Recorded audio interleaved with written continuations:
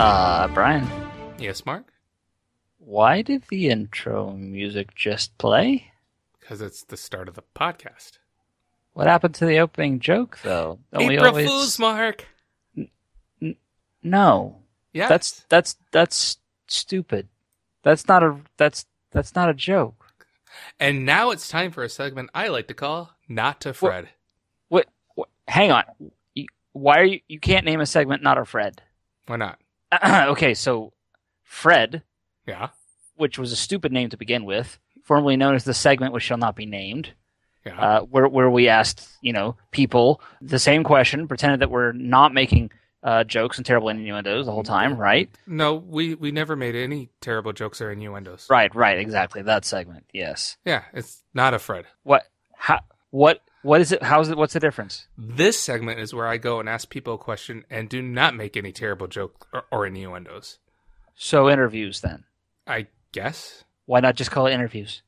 Anyways, so the Salesforce World Tour was in Chicago on March 24th, and I was there. I took the opportunity to ask a couple attendees what their thoughts were on some April Fool's jokes on Salesforce. Specifically, it was supposed to be Salesforce end users, but, we took whatever. All right, not Fred, go, I guess. So I'm still at the Chicago World Tour, and I'm with... Jared Kingston. And Jared, where do you work? I work for Aperio. And I believe you're also a Salesforce MVP. That is correct, sir. So, as you and I both know, April 1st, April Fool's Day, it's coming up, right? Yes. And so I've been going around and I've been asking the community what we should be doing for April Fool's joke. And I have one from an Andrew Shemikshin. Oh, I'm so sorry, Andrew. I just completely butchered that name. And I would use your Twitter name, but it's your last name's actually in your Twitter handle, so I forgot. So his suggestion is to create a fake Han Solo chatter account and start posting org-wide messages with it. What do you think? Is that a good practical joke? That's pretty good. That's pretty good. In the past, what I've done before is, turn a couple users that I know, turn their language setting to a foreign language that they don't know. I think that's pretty hilarious. Yeah, I did that one myself. My favorite was I did it to a guy who thought he knew everything about Salesforce. I think we went for like 4 hours before he finally figured it out. I was just, it's an HTML problem. Just refresh your browser. It'll go away. Yeah, that's a great one. I love that. And then the other one I love is, I think a lot of people have done this, is the chatter like profile picture switcheroo. Logging in as them and updating their profile picture to something hilarious is a great one. Yeah, I actually had someone make that recommendation. Let's see, who was I'm actually going through Twitter as quickly as possible to try to find that. Like Kelly Bentuno made that suggestion, and Celeste Keller did the same thing, which I think is hilarious. One from Samantha Finn, which I think is interesting, is overriding the edit button with the Visual Force page. So it pops up and says, you can't do that. That's a great one. That's a lot of effort, but I like it, blocking that but giving them a nice, fun message. It's a little bit of a business disruption, though. Yeah, it's a little bit of disruption. You may get some users who think it's hilarious and others who want to strangle you, but, maybe worth the risk. Yeah, maybe have it pop up and say, and then be a couple second lag and then just take you right to the edit page. So you can still do your work, but you had that moment of, oh, crap. I like that. Yeah, put little Easter eggs, in the application. I think that would be a great one. Or how about this? You can actually set it up so it records the user ID of the people who had it before. And so if the user had it, they just go straight to the regular edit page instead of hitting the and then you have it time out, so every now and then it just randomly happens. I like it, yeah. I think that's a great idea. And not too evil? No, not too evil, and honestly, I think it'd make for a great app exchange package. Yeah, so Jared, as a consultant at Aperio, what would your preferred practical joke be for your customers? Oh, that's a tough one for my customers. Out of those, I think the random user is a really funny one, like the Han Solo or the chatter picture switcheroo, I think is a great one. In a sandbox staging environment, of course, never on production, right? We would never do anything in production like that. Because that would be irresponsible as consultants for us to do something like that. Yeah. Although I like to put like really fun pictures on my chatter profile in sandboxes, and before I have been told that it was a little too fun for a sandbox. So maybe that wouldn't work, but I like it. It's good to know there is such thing as too fun. So, I also know you're one of the organizers for MVP Office Hours. Yes, that is correct. What is it? I've never heard of it in my life. Okay. So MVP Office Hours is really kind of like an Answers community, but live. So it's an hour-long session the first and third Fridays of every month, where MVPs get on the line. You can join and ask your questions live to MVPs. And no questions too small. We always say no dumb questions. Whether you're new admin, you're an experienced developer, experienced admin. If you're having a business problem that you're trying to figure out how you would solve it in Salesforce, bring those questions. We'll try to either answer them on there or at least point them in the right direction, provide resources, etc. And where should people go to find the registration link? Oh, the easiest place to go is officehours.info. So officehours.info will actually redirect you to the community group on the success community. And within there's a registration link for the next session.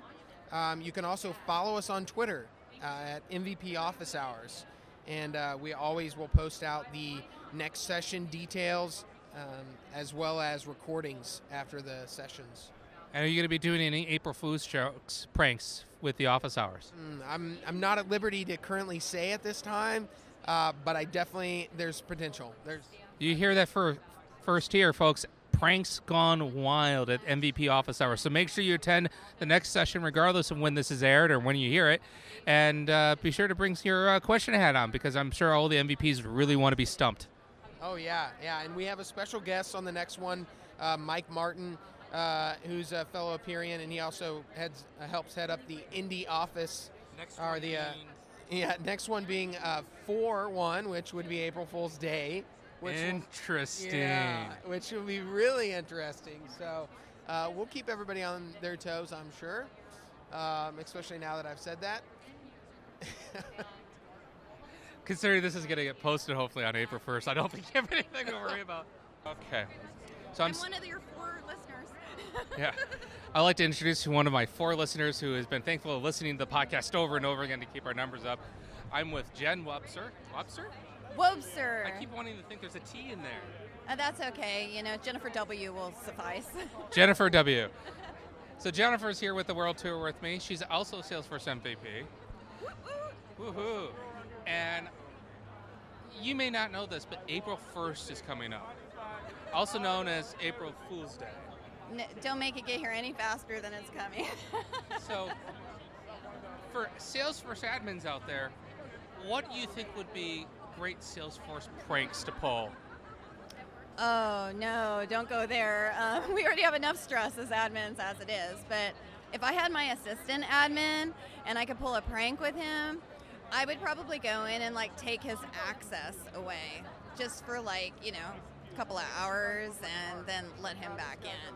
So he would go in and he'd try and figure out why it's not working. That's probably one of the worst things you could do to an admin, but it would be an awesome prank. Well, what about practical jokes to do to your end users? Oh yeah, send an email out just saying, maybe Salesforce is down for the day, or you have no access to accounts, or how about the server went down and we didn't do the sales load, so you have to wait a day for sales. I mean, my users, I could pretty much stress them out with taking any little thing they need out for maybe 15 minutes. So that's evil. I don't think I'm safe to talk to you anymore. Or we could put the trailhead goat somewhere in there too. It'd be I'm leaving on PTO and the goat is taking over for a while. The goat's in charge. Yeah, with Astro. I like it. Wasn't that great? All right. Yeah, we want to thank Jared Kingston and Jennifer Webster for putting up with Brian and his not a Fred. interviews. What do you think of those pranks, Mark? I like the idea of the language one. I remember previous years, some of the other software I've worked with, they've released like other language packs that you could do. Oh yeah, Hebrew. No. Somebody released a pirate pack. A pirate and it pack. Basically like added yar into like every other word of the language file. It was great. Well, that'd be fantastic for September 19th. That's actually what it was for, but then they did it on April Fool's as well. Nice. Yeah. Nice. I would have to say Jennifer's idea of actually removing someone from access completely is probably the most evil. The simplest, but the most evil. And kind of along those lines, combining with another one, replacing their login screen with a screen that instead says, please go talk to HR. Oh, that's evil. You could do that with a Flow login. Yeah, you absolutely could. Yeah, that's evil. Oh, however, we would like to advise that nobody really go out and start messing with login flows, especially in production, unless you really know what you're doing, because you can very easily lock out yourself and everybody out of your org. You're an admin. Yeah, it doesn't care. Yeah. If you set up the login flow the wrong way, you're toast. I remember someone actually had that problem, and they had to go through support because they couldn't log in to undo the flow so they can log in. Exactly. It was awful. Now is that time of show where we like to thank our sponsors. We're not actually getting any money, since these are fake companies from developer orgs, so they aren't really sponsors. Shh, you'll ruin the sponsor spot. They're not really sponsors, Brian. Today's episode is brought to you by Edge Communications. For today only, you can get a special rate of 15% increase in your monthly rate by going to thewizardnews.com and typing WizardCast in the search box. Edge Communications, the mobile service providers where your phone is always on the edge of being in service. So like AT&T then? Ooh. Now it's time for our Salesforce video of the undetermined amount of time until the next one. Actually, we don't have a video this episode, so you need to wait for an undetermined amount of time to the next one. Okay, either this is a really horrible joke, or we don't have a video and you're introducing the segment anyway because you haven't realized what you're doing. I'm all about consistency, Mark. Consistency with what? We need a Salesforce video for the episode? I think it's more about consistency where your jokes are absolutely terrible. Well, all jokes, including April Fool's jokes, are terrible. That's debatable. So, fine. You want a video? I recommend you go to Ryan Headley's YouTube channel and listen to the song "Everyone's an Admin." Everyone's an admin. Yes, as in that's you get horribly. System administrator profile, and you get a system administrator profile. Everyone has system administration permissions. That sounds like a terrible idea. It's bad for data. It's bad for my health.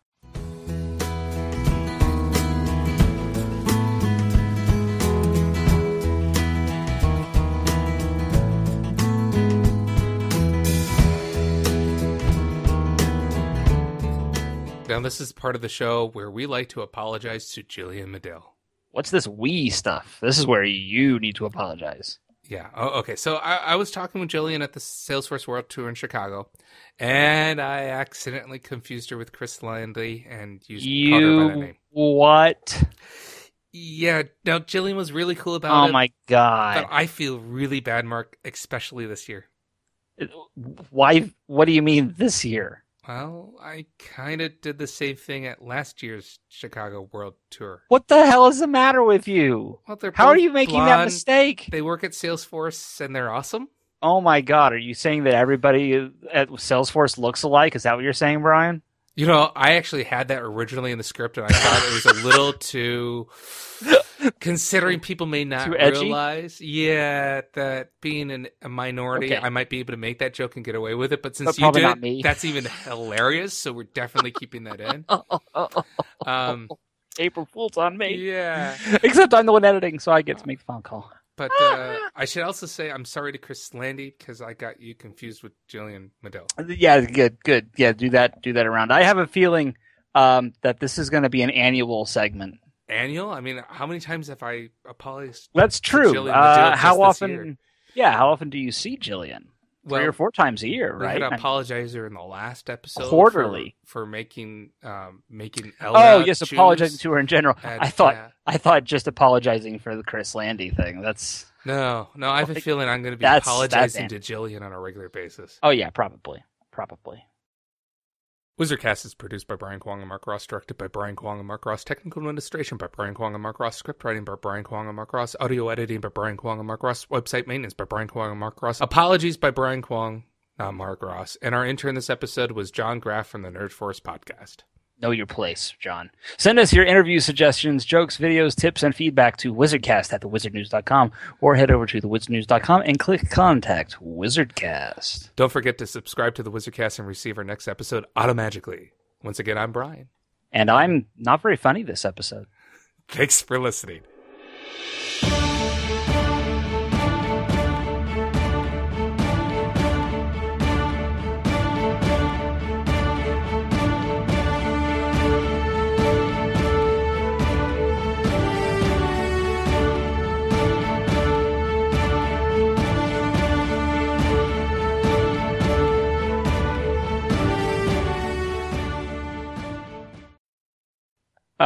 Hey, before you go, Brian. Yeah, Mark?